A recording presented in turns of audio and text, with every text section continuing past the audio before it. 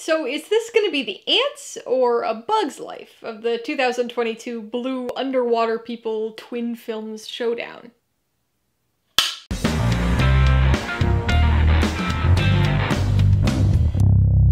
Hey everybody, welcome to Mainely Movies. Today I'm going to be talking about the 30th movie in the MCU, Marvel's 2022 superhero sequel, Black Panther: Wakanda Forever.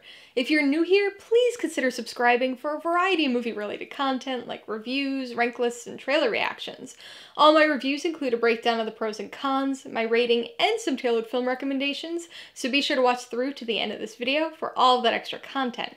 Black Panther: Wakanda Forever stars Letitia Wright, Angela Bassett, and Tenoch Huerta, and was directed by Coogler. Following the death of King T'Challa, it tells the story of Wakanda's new leaders as they strive to protect Wakanda from a formidable new external threat. Behind-the-scenes production information doesn't always have a place in film discussion, at least in terms of a review. But for Black Panther: Wakanda Forever, it's truly a necessary piece of context. Following the immense success of the first Black Panther movie, plans for a second film were inevitable. A script was written, casting was announced, and pre-production was well underway. But everything changed when Chadwick Boseman died.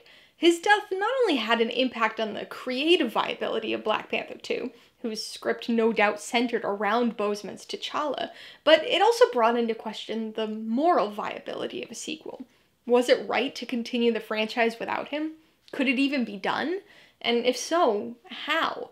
Eventually, a new script was written for the sequel, a challenge for any film, but this movie had to provide a very delicate balance, honoring the past while also moving forward. That balance became a driving force in this film.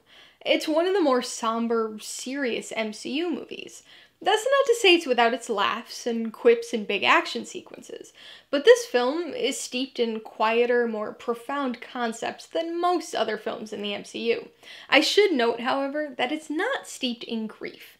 Grief is certainly a thematic concept at play here, both internal and external to the story, but it's not an overwhelming aspect of the movie, which I think was the right choice.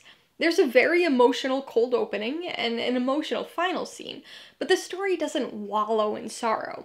It takes its grief and heartbreak and works it into a story about those who remain. It expands on many of the ideas from the first film, but takes them in an understandably different direction. The first Black Panther movie was a film with a very large cast. T'Challa was the focus, but it was never just about him. This was a character who was surrounded by a multitude of other secondary characters who were there to support him, not only from a story perspective, but also a leadership one. Wakanda Forever sees the expansion of this concept, and is even more of an ensemble film than its predecessor. We see greatly expanded roles for both Shuri and Queen Ramonda, but also see a lot of Okoye, Nakia, M'Baku, and even newcomer Riri Williams. Once again, the story focuses on Wakanda's role in the world, as well as what it takes to be the leader of Wakanda, but approaches both of these ideas from a different angle than the first film. This different angle is largely driven by the film's new antagonist, Namor, and his Talakan people. Now, I'll admit, when I first saw him and his little ankle wings introduced in the trailer at Comic-Con, I wasn't entirely sold on this character. The ankle wings never quite lose their silliness here, but Namor is easily one of my favorite villains in the MCU. He runs a little expositional at times, but his backstory is interesting, and more importantly, his motives are clear and consistent. He serves as a villain in this film, but his role really does feel like one of an anti-hero at times. In this film's conflict, we naturally find ourselves siding with Wakanda, but it's an interesting situation, and one that could be very different with a slight perspective shift. If we had been introduced to Namor and Talakan first, would the conflict here seem quite so cut and dry? Wakanda Forever's script is not as tight as the first film's. It's got a bit of a bloated runtime, running nearly 30 minutes longer than the first movie, and while I don't think the length is necessarily felt, the negative impact on the pacing is. Things feel a bit jumpy at times, largely thanks to some highly underutilized characters and some even more unnecessary subplots, key among them, once again, surrounding Agent Ross. Thankfully, the CGI and action are both at least slightly improved over the first movie, though there's definitely still some oddness to the dichotomy between low and ultra-high tech at play in Wakanda. As with the first film, Black Panther: Wakanda Forever is a movie steeped in culture. Once again, we see a celebration of Wakanda and the African cultures that inspired it, expanding upon the world building set forth in the first movie. But we see further expansion here, not just within Wakanda, but to a second parallel culture, that of the Mayan-descended Talocan. The parallels are interesting, both in cultural and story contexts, providing this film with a more expansive scope than expected, and setting up for some very intriguing things in the future. Alright, let's talk about the pros and cons. Pro number 1 is Namor. He was definitely not a character I had particularly high hopes for, based on the trailer, but wow was he a pleasant surprise here. I've enjoyed Tenoch Huerta's performances in past films, so it was nice to see him in a larger role this time around, and I think he did a great job.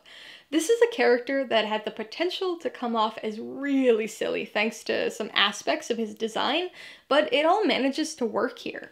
Although he's a very intense and driven character, he's pretty well-rounded and understandably motivated for an MCU villain, making him a compelling antagonist.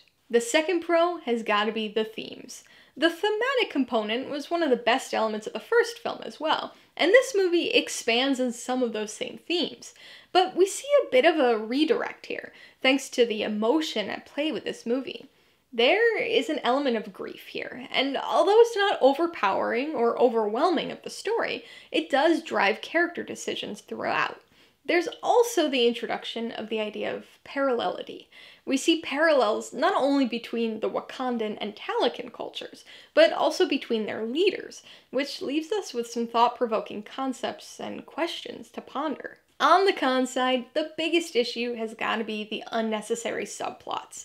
And as simple of an idea as this sounds, it's actually a fairly multifaceted problem. For one, the inclusion of some of these extra subplots unnecessarily adds to the runtime, extending it about 30 minutes longer than it could have and probably should have been. Along those same lines, these subplots mess with the pacing. This is an already naturally slower-paced film than its predecessor, with a lot of dialogue-heavy emotional or thematic moments. But some of these subplots just drag the story, stomping on the brakes at some of the most inopportune times. I don't want to dive too much into the content of these subplots, because I want to steer clear of spoilers, but as with the previous film, basically anything involving Agent Ross easily could have been cut from the film. Before I give you my rating and recommendations, I want to remind you that if you're interested in buying Black Panther: Wakanda Forever, or any of the other films I mentioned today, I do have affiliate links for all of them in the description below.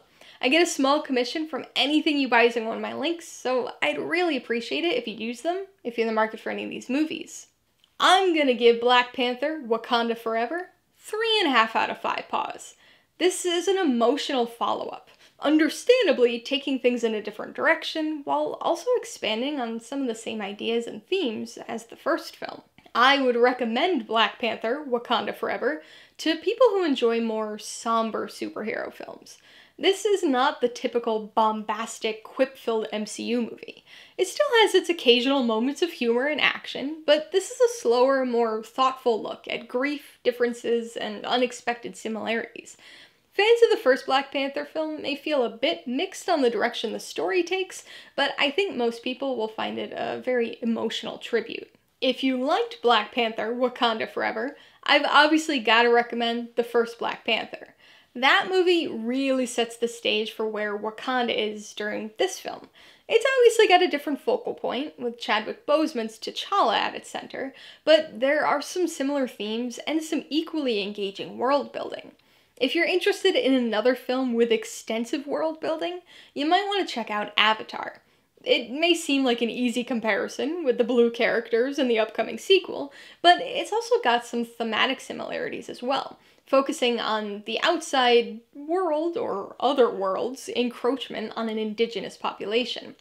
If you're interested in another film with a Mesoamerican focus, you should check out The Road to El Dorado. This is an animated movie, and one of DreamWorks Animation's earliest, focusing on a pair of Spanish conmen in search of the City of Gold, who find that there's a lot more to this culture than they thought.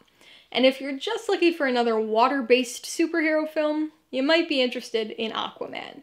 This is a DC superhero movie and part of the DCEU, focusing on Arthur Curry and his connection to Atlantis, which in the Marvel world was also the original homeland for Namor.